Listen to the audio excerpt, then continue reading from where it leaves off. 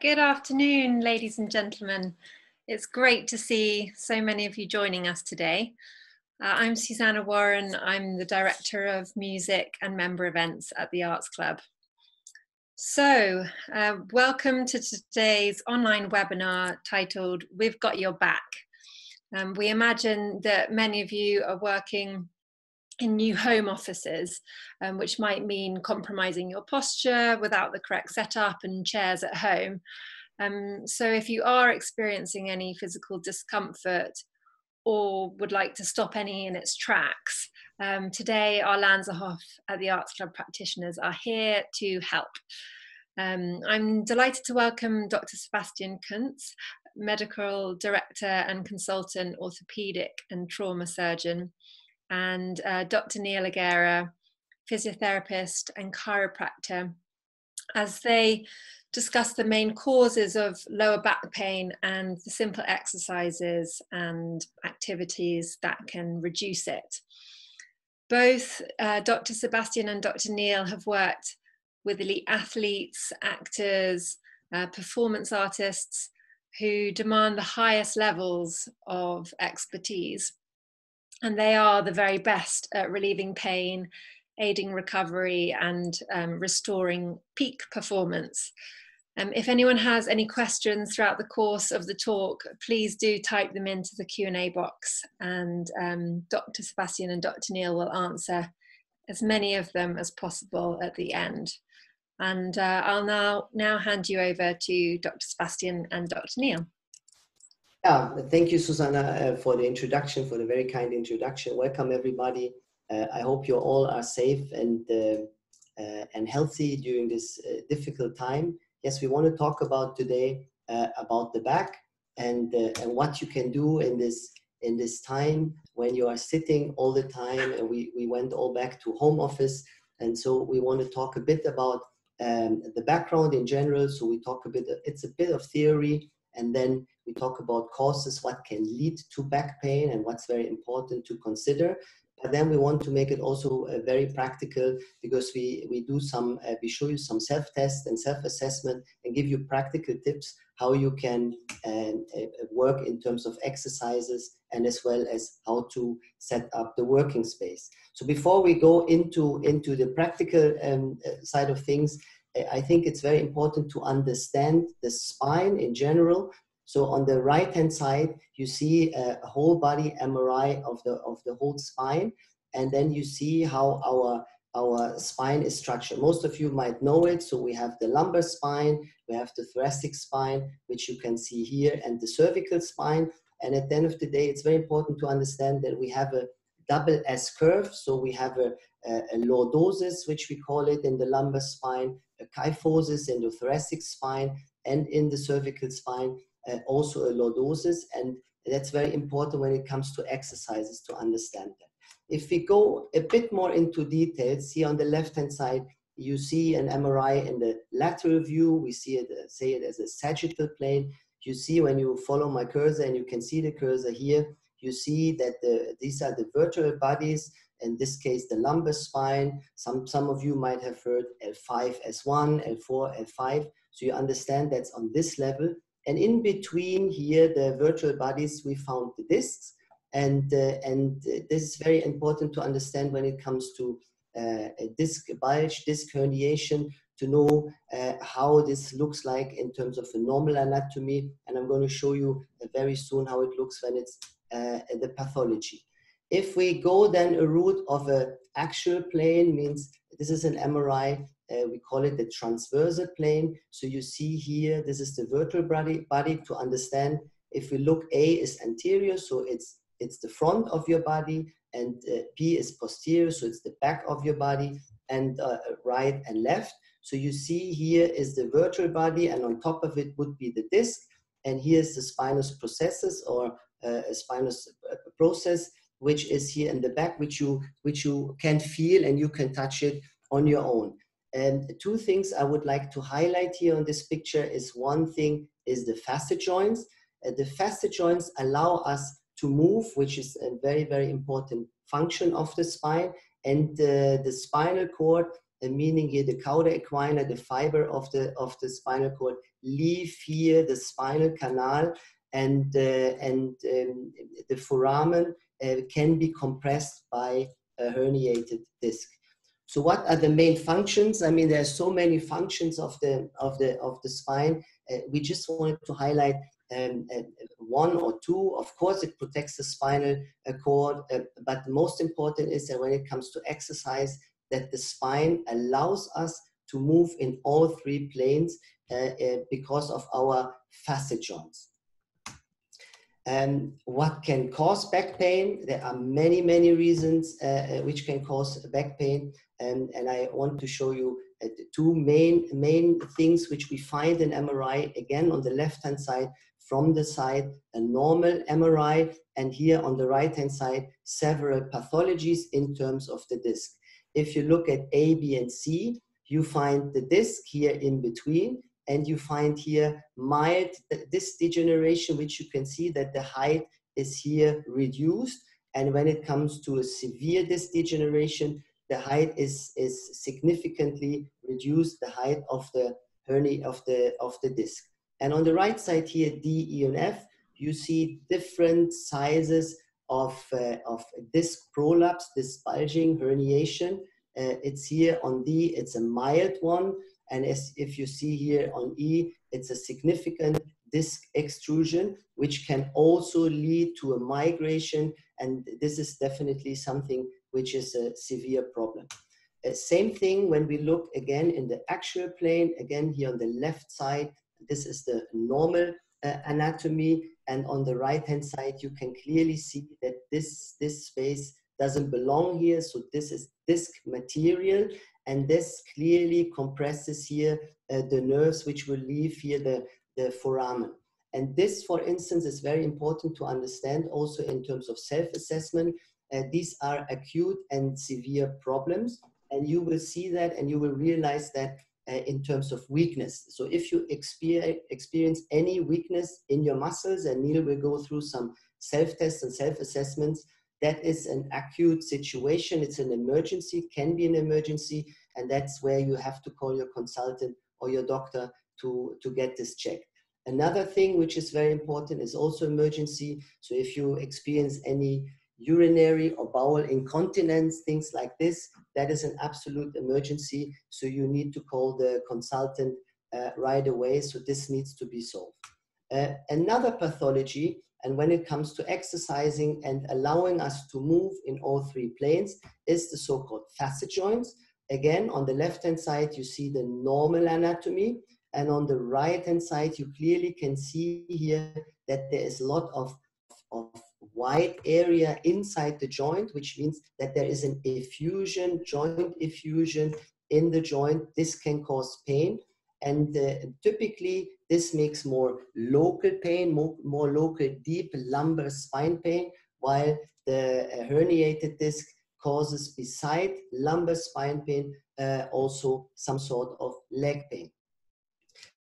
In many cases, it's in many cases the case that we have an MRI, but the clinical presentation is completely different. So there is no clear correlation between the MRI on the one hand side and the clinical symptoms on the other hand side.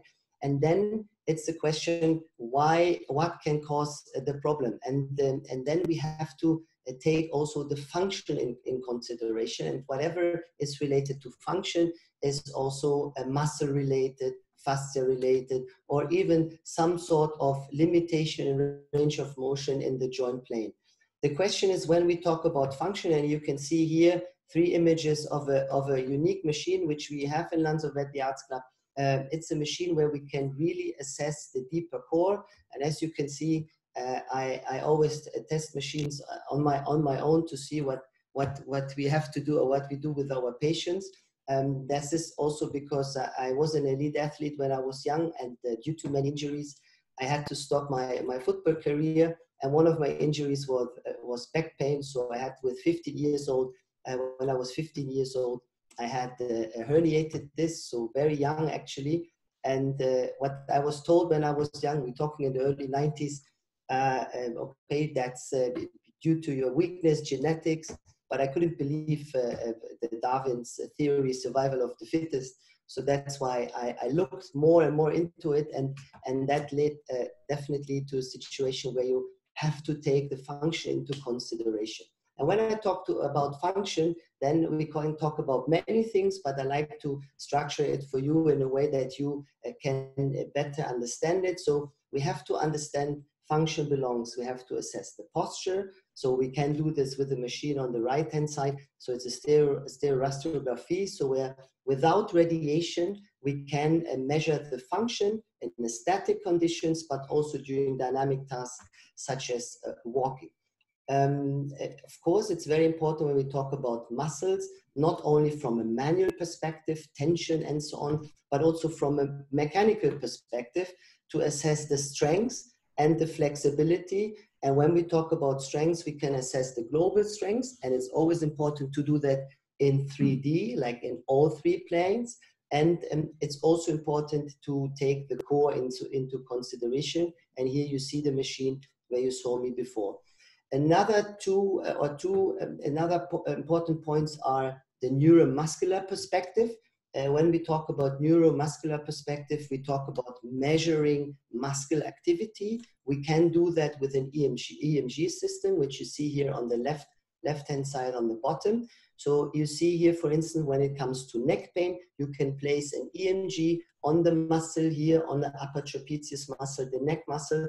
And while you're typing, for instance, on your keyboard, you can see the activity on the muscles. So, and most of us, we're typing like this, we're under stress and so on. So we can measure that to see if you are have a more or less normal situation in your muscle activity, or if it's too much and the activity is too high.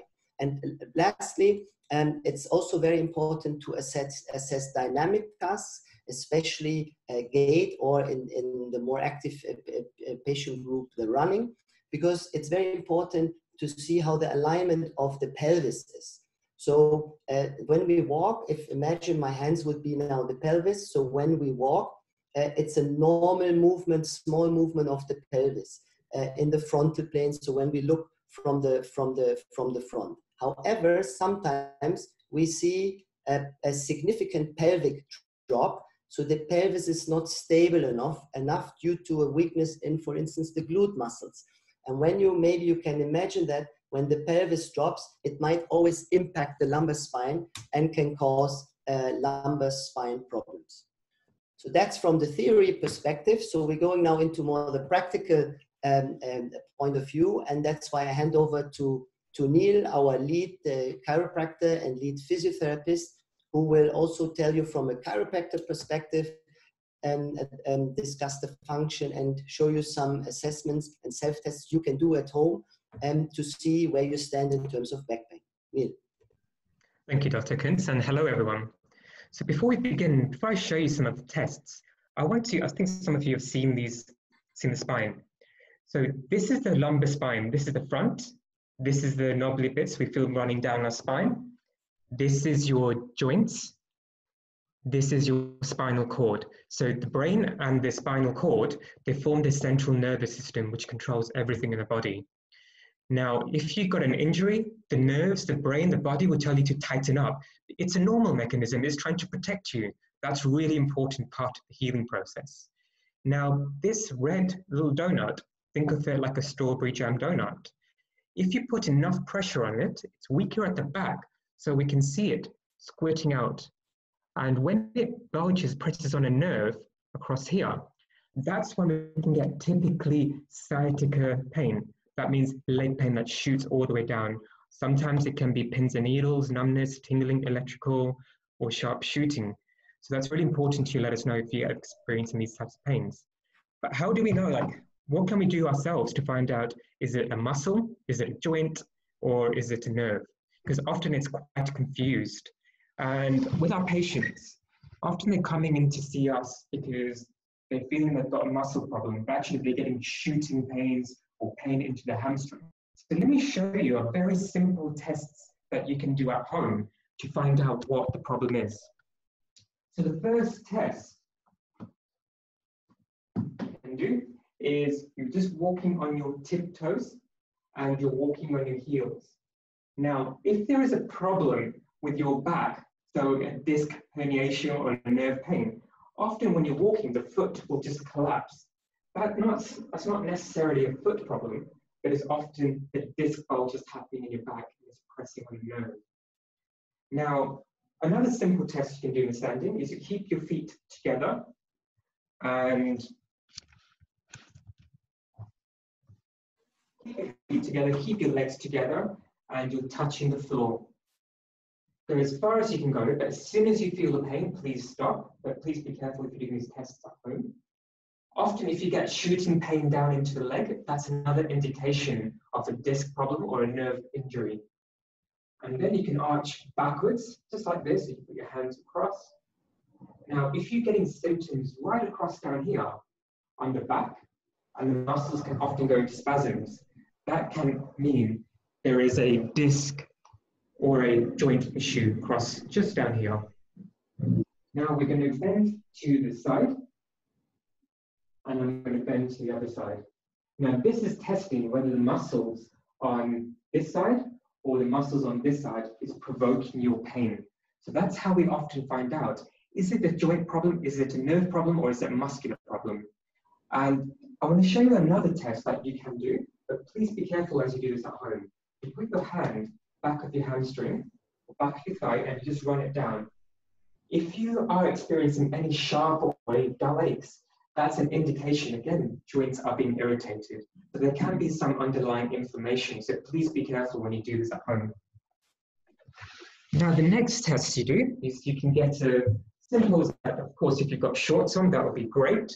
And you just get a little soft tissue and you're just stroking down into your legs. So we're checking different places of different nerves go to different areas of the body. So what we're identifying is which area, which nerve is being affected in your spine. So if you're feeling numbness, you go down in the shin, down into the outer foot, inside foot, into the inner shin. If you are experiencing any dull aches or, any reduced sensations or any tingling sensation, that again, it's an indication of a nerve problem. Another test you can do is you lift your knees up to the sky, you can straighten up your leg. If you want to, you can put a little bit of resistance from your other leg and to push against it. That's indicating the nerve that's coming from your low back traveling down into your knee. Then you can do is you bring your heels up, and if you want to, you can push against your hand, and then you bring your big toe up and you push against your big toe and then onto your tiptoes and trying to pull your foot upwards. This is all indicating a disc bulge. So if you've got any weakness happening, please let us know, because that can indicate there's a little bulge happening and pressing on your nerves. Now, when you lie down onto your back, when you straighten up your leg, some of you may have amazing flexibility bringing the leg all the way up, but what we're looking for is, are you getting shooting pain down into the legs? Are you getting pins and needles and numbness? That's indicating the disc or the nerves being irritated. And if you can go all the way up, right at the right end, if you're getting pain then, it's describing pain that's coming from your joints typically. Another test for your joint is you make a figure 4 sign like this. If you're getting local back pain, again, that can indicate that you've got muscle spasms or your joints have become irritated. The final test I want to show to you is you lie down on your front, just like this, keeping your legs straight as possible, and you're raising your leg up. Now, in this point is we're looking at the joints in your spine. When they become compressed or tight into each other, that will cause inflammation or irritation inside your muscles. So that's an indicator of muscle or a joint pain. Now, inside the facility, what we tend to do is we want to find out where exactly is the pain coming from. Is it from here? Is it from here? Is it from here? Is it a nerve that's causing a problem, or is it a trigger point? So the connective tissue, the fascia, the muscles itself. Often when you press on the area, it can cause, again, a shooting pain. So there's often a mimicking type of pain. This is why when we do the assessments, we ask you specific questions like, are you getting sharp pain? Are you getting burning pain? Are you getting a dull ache? So that's how we can identify what's the problem? Is it muscle? Is it joint? Is it nerve? Or typically it's often combination, because the nerves control everything in your body. If you've got an injury, the nerves will tell the muscles and the joints, it's tighten up, tighten up, tighten up. It's just trying to protect you. So spasms is a good thing for your body. I know it causes a lot of sharp pain, but it's actually a protective mechanisms. Thank you, Dr. Kunz. Yeah, thank you very much, Neil. And I think it was clear that you have options to test yourself at home. And to highlight again, it's always very important to differentiate between local pain and also pain in the leg. And then it's very important in terms of emergency, non-emergency, to really understand if there is a weakness in the muscle or a complete numbness, or again, urinary or bowel incontinence. These are emergencies that needs to be solved immediately. And all the other things we can also solve in many cases through online and video consultations. Having said that, now I would like to invite you for some practical tips and some exercises. And normally, probably you don't see a doctor showing exercises, but again, due to my own history, I like to do what I preach. So I think to be authentic is very important.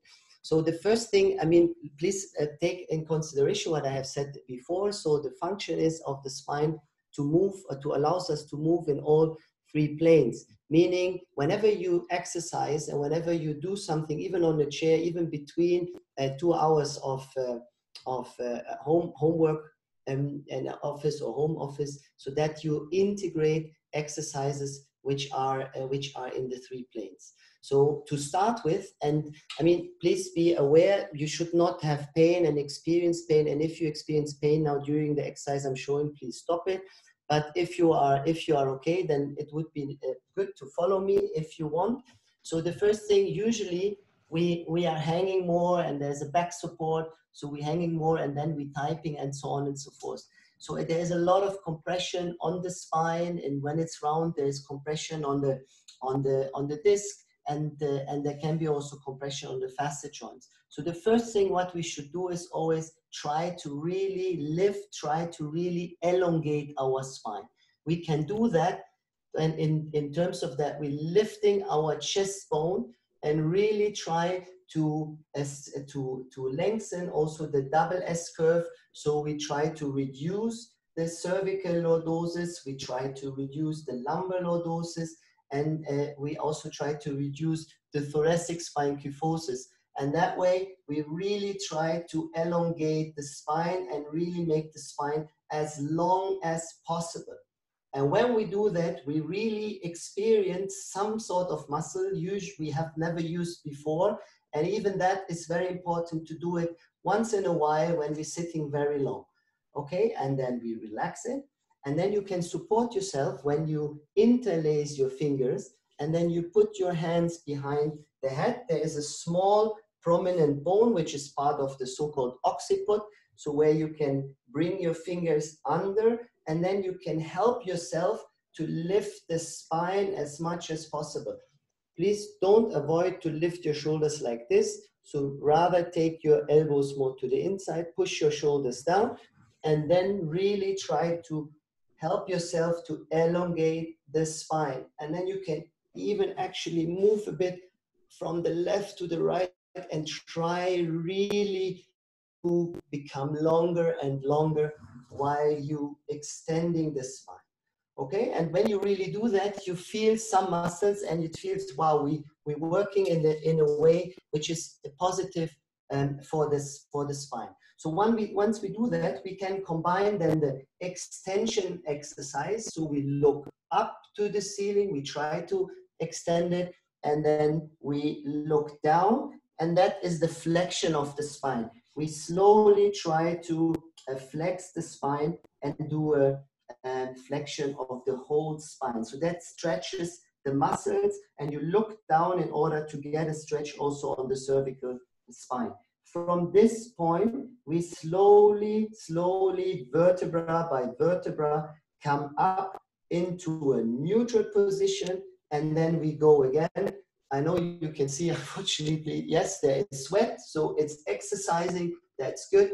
Okay, so you look up, okay, elongate the spine, and then you curl your pelvis, you make your spine round, okay, and then become round and stretchy. If you are able now also to activate your abdominal muscles in a flex position, as well as in the extension position, that would be very useful because that stimulates the core muscle. So we can do it up, and then we can do it down, and we do up and down, and one more time, up, really elongate, and then down, curl the spine, and come to a neutral position. So that's extension flexion. That took me now a minute, so we can do that. And to be honest, I do it once in a while during the day in order to give my spine the stimulus. So we talked about 3D in all three planes. So then it's rotation. So we can then elongate the spine. Always think from your chest bone, really to bring your spine up, and then rotate to the right, and then rotate to the left. So that's rotation. Please be very cautious. So whenever you have not experienced any rotation in your spine, that can be sometimes a bit tricky. And it's always important that you really try to, with every twist you make, you try to elongate the spine. Every time you want to elongate, you want to become longer, you want to go to the roof, and that's what your goal is. So you really elongate the spine. So we do it one more time to the right, and then one more time to the left, and then we come to the middle. So what's missing when we have three planes? It's the frontal plane, so it's the side bending, so we can go and then we lift our spine up. It's always that we again elongate the spine, and from this position, yes, you go into a side bend, and you can also use your arm to really become here a stretch or get a stretch. And the point is that you always think from your chest bone, go up in order really to elongate the spine also in side bending. And that's what we can do on the other side. So, and we do it one more here, one more to the other side, and then lastly to this side and to the other side. Okay, now I'm talking, but actually if you can continue and can use your breathing, that would be also quite beneficial. So whenever you lift up, you breathe out, and then you can breathe in. That also stimulates the muscle and is also stimulating the diaphragm.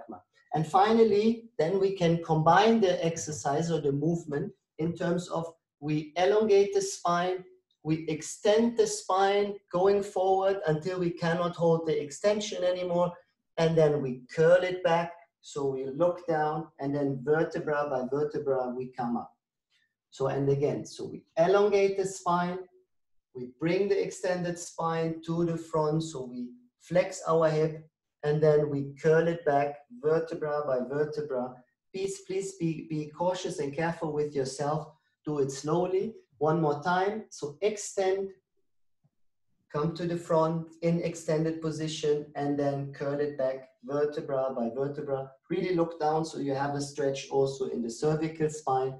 And here we go. So if you do this quickly, it takes you 2 minutes. It's very easy. Pop, pop, pop, extension, flexion, rotation, side bending. So that's everyone. I know we're super busy. So that's everyone can do that. And then when we continue, 2 more exercises. Sorry, I use the chair now. So we do a hamstring stretch, which is quite useful because we're always sitting, and then we put our legs or the lower limb and under the chair. So this shortens the hamstrings.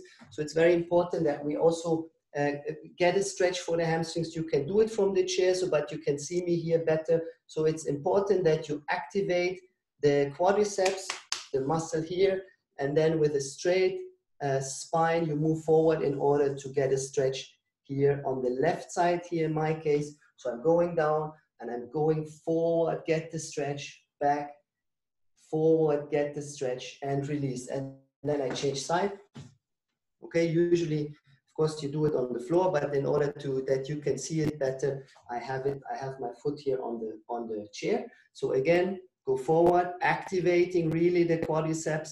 That's very important. Come back, go forward, get the stretch, breathe out if you want, and come back, and one more time, and stretch, okay? And finally, it's also the hip flexors are very tight because we're sitting all the time, and it's hours and hours and typing, especially now in Corona times. That's why let's not forget the hip flexors. Hip flexors, we can easily stretch it. So you bring your leg back, okay? Activate the glutes, contract also the abdominal muscle, and then try really to stretch here the hip flexors, and you're going down, and you're going into a flexion,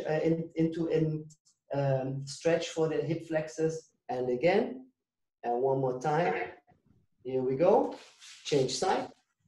Okay, we bring the right or the other leg to the back, activating the glutes, contracting the abdominal muscles, and then extend and release, and extend and release, and extend and release. So, and these are exercises. If you do it in a row and as a sequence, it's done in 3, 4, 5 minutes. And if there is more neck problems, it's always important also to mobilize the shoulders. You can go to the front, up, back, and then of course you can do the side stretches for the cervical spine. So that's in brief, couple of exercises which you can easily do in between. It's a question how much time you have. You want to do it every other hour, you want to do it every hour or more. That is something you decide. But if you do that, especially when you know you have to sit the whole day, your spine would be very happy. So, and then I hand over to Neil, because Neil will tell you now how to set up the workspace and what you can do from also practical tips. Thank you, Dr. Kunz. So this simple, you can write this down if you want to, simple 8 steps for your home office setup. I've kept my shoes off for a purpose so that you can see my feet. Everything should be at 90 degrees. So your ankles to the floor should be at 90 degrees. And your knees should also be at 90 degrees. So everything should be level. The reason it's 90 degrees is because it doesn't put too much strain on not just your knees, not just your hips, but also your low back. And then it comes on to our hips and our low back. The hips should be at maximum 90 degrees. Often you can get like a wedge cushion that you can sit underneath that will just increase the space for the hips here. Now that provides a space for the hips to breathe and also protects your low back. So that's quite useful. It's just called a wedge cushion. That's not a problem. But if you don't have one, keep the hips at 90 degrees, no more than that. And then our elbows and our wrists. So as we're typing, it's often we tend to move forwards in our elbows or our wrists. We tend to do this, or our hands and our wrists tend to be in different angles. So keep your hands, your elbows tucked underneath and keep it at 90 degrees. With your shoulders, make sure you bring your shoulders down and back. So don't worry about bringing it. Often people do this, go up and backwards, but make sure you bring it down and back. That activates your muscles right between your shoulder blades. And that's the ones that can often get fatigued. And when they get fatigued, they can lead to mid-back pain and that stiffness and that cracking sensation. Your wrists, when you're typing, I know sometimes we're reading textbooks or messages, our wrists can be in different positions, but try and keep them as straight as possible. That's to prevent any wrist strains from developing and any finger strains as well. When you're at the computer, and often if you're on the laptop, it's very difficult to bring the eye levels in contact with the same framework as your top of the screen. So build it up with yellow pages or textbooks, build it up your laptop to make sure your eye is level with the top of the screen. Now, on the 7th point, and what I want to make sure is you have a breaks on a regular basis. The reason is your ligaments, your soft tissues share what we call a visco, which means a thick, and elastic properties, which means like a rubber band. And after 20 minutes, your ligaments, your muscles, they become strained and they can become sprained as well. And it takes it depends on how long you sit. So if you sit for 20 minutes, it can take an hour or so before you come back to normal levels. But if you're sitting there for, let's say, 6 hours at a time, if you're at the home or the office working from 8 till 4 or 8 till 6 or whatever it be, that can take up to 48 hours to recover. And that's often described as when you say to your colleagues or to your family, like, I've still got this niggling back issues. That's because the back, the joints, the disc, the muscles have all become irritated. So it's important also in the desk. There's a myth that we should be sitting nice in a rigid posture, but actually do move around in different positions in the chair. That's to help loosen up your muscles, get the joints moving, get the fluid between your muscle fibers, get them all nice and watery-like. Often when we wake up in the morning, our muscles are a bit like a diesel fuel. It's quite thick and it's quite viscous. But as we keep moving, within a few minutes, it becomes, okay, I feel nice and loose. So that's the same concept as when you're sitting down. If you sit down for too long, everything stiffens up. So keep moving and do follow the exercises Dr. Kunz showed you, because it's important to keep your, not just your joints healthy, but also keeping your discs and your nerves as healthy as possible. Thank you, Dr. Kunz. Yeah, thank you very much. And that's from our side. If you have any questions, please let us know. I saw already that there are coming some questions, and we are more than happy to answer these questions. The first question, would a standing desk be beneficial for your back, or would standing all day lead to further problems? That's actually exactly what Neil just tried to explain. So the most important thing is actually the dynamic. If you are in one position for a longer period of time, that's not useful and not beneficial for the spine. So when this comes to sitting or even standing, it's not advisable to bring your spine for a long period of time in the same position. So a standing desk is quite useful to integrate it also in a seating area. So to stand and sit and stand and sit, so to have a change in that. But also standing long time is also not beneficial. So if you have to stand, whatever, in a church, for instance, I remember myself standing in the church for 3 hours. So that can cause a lot of back pain. So that's also very useful when you have to stand, just to move your spine a little bit, slightly back to the front, bend it a bit, and so on and so forth. But in terms of the home office, a standing desk alone is probably not the best solution. It will help. So the dynamic between sitting and standing, that would be the best answer. Neil, there's a question, probably that's for you, but good to answer. So what do you think of the Theragun for shoulder and back pain? This is a very good question, actually, because I get this question quite a lot. And Theragun, you can hit every single muscle. Let's just pick on the arm or the back. You can treat everywhere, but unless you get specific in which muscle groups that's affecting you. So is it coming from exactly in the mid-back? Is it coming from the side of the muscles? If you try to treat everything, what can happen is your joints can get into further spasms. But I would say start with a lighter setting first and just go nice and gentle, not more than about 5 minutes. But do not push too hard with the Theragun because it is quite rapid. And try not to be pinpointed in one position. Move it around in different positions. Ideally, get someone else to do this for you. But again, the Theragun is not going to be a quick fix solution to the problem.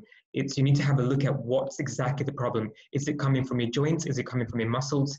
Is it coming from your nerves? So unless you find out what the problem is, if it's okay, I'm sitting in the office for a long period of time and I've just got a tightness inside my back, okay, Theragun will be nice, good relief for your muscles. But is it going to help with the disc and the joint that's been irritated? Probably not, but it will calm down the muscles. So do it, but be cautious, don't overdo it. That's often the problem when I see patients. They're doing it for 10 minutes, 20 minutes at a time, and 3 times, 4 times a day, which can lead to even further spasms. Thank you. Thank you. There's another question which I read. So there is a chronic muscle spasm for last 19 years due to a boat accident. The MRI didn't show any disc injury.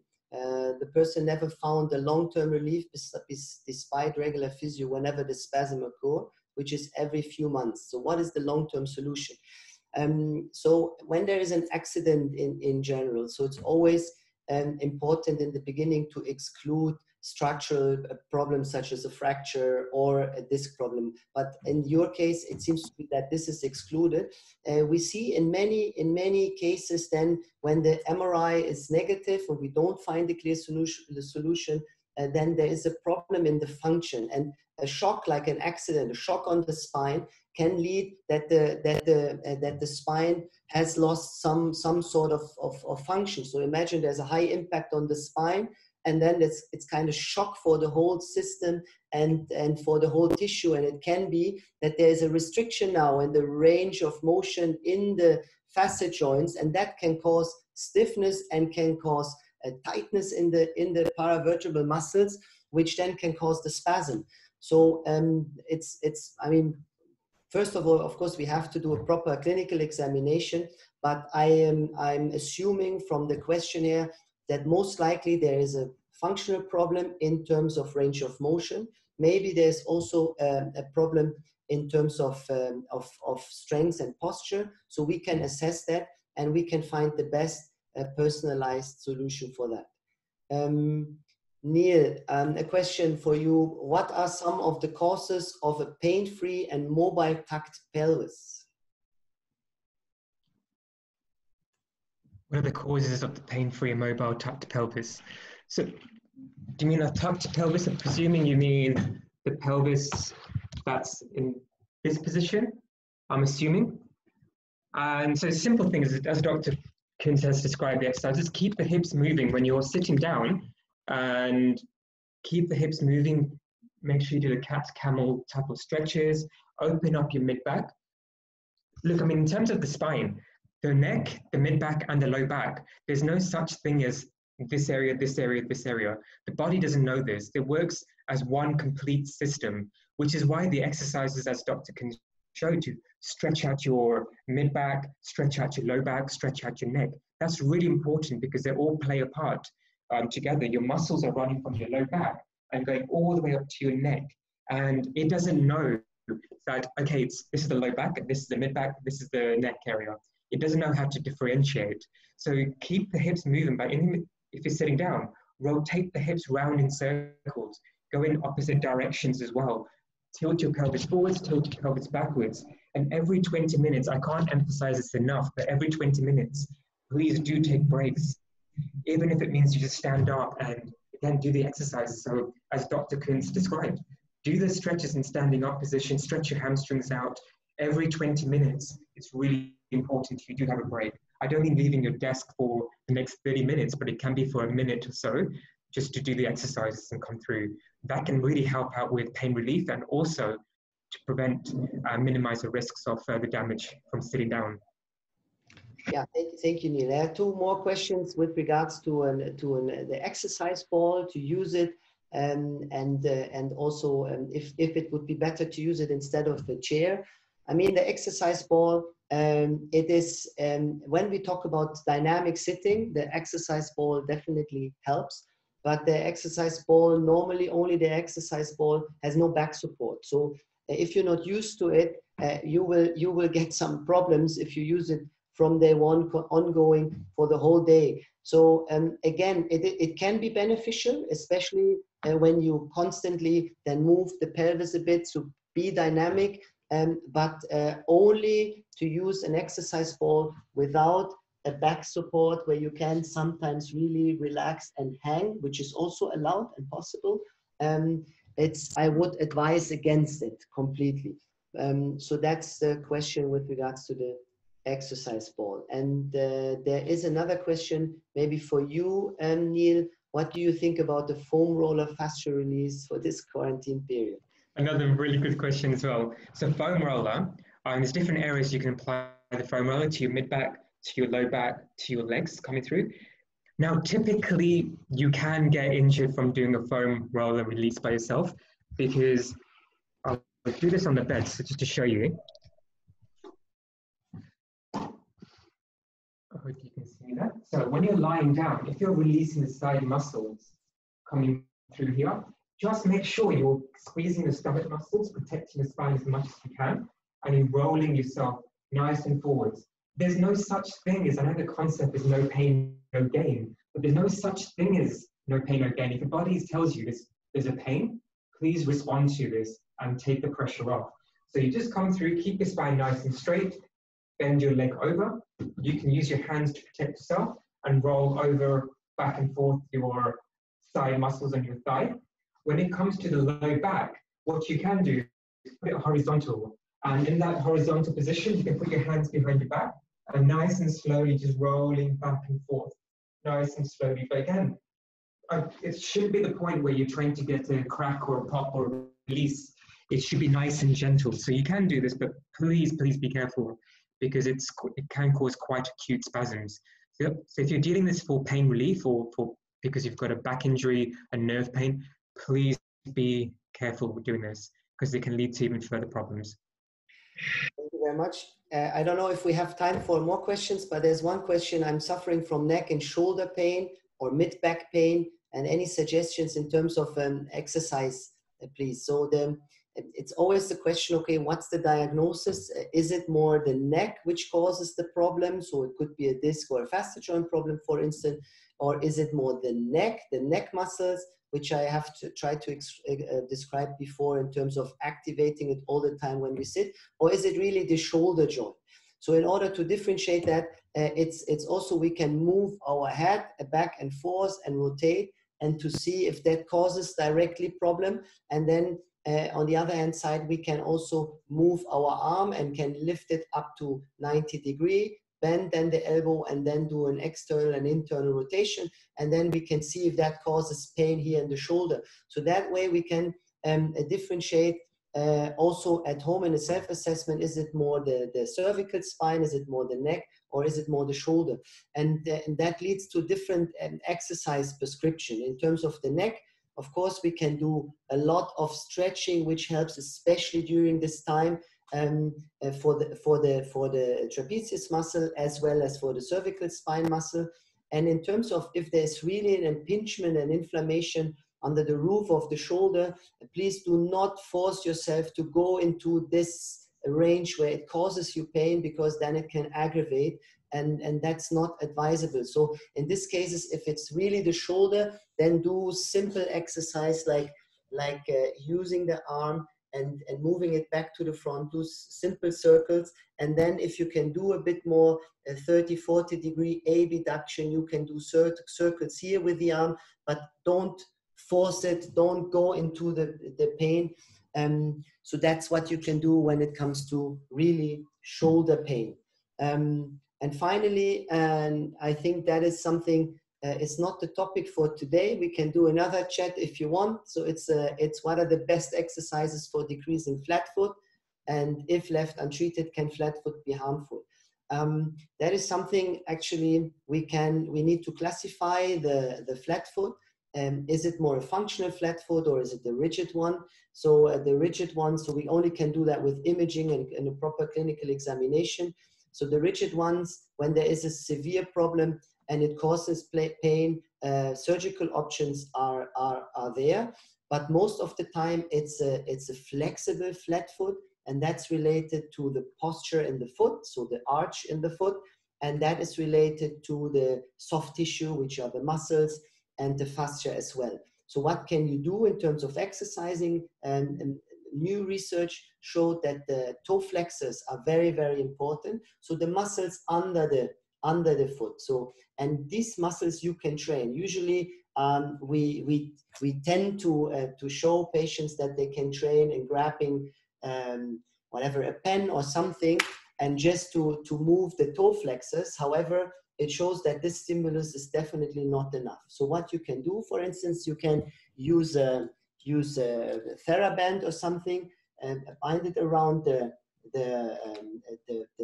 toes, and then against high resistance, try to really flex and use the toe flexors, so that you really can do 8, 10, maximum 12 repetitions. So then the stimulus is really enough to make the muscles, the toe flexors grow. And finally, when it comes to flat foot, we should integrate our calf muscles, which is the triceps duro and the posterior muscle, tibialis posterior muscle. These are also very important. So heel raises in order to activate the muscles to work on the flat foot. But again, this is a different topic. It's not the spine, and we are more than happy to discuss that further in another talk, or if you need any medical advice, you can always contact us. So thank you very much.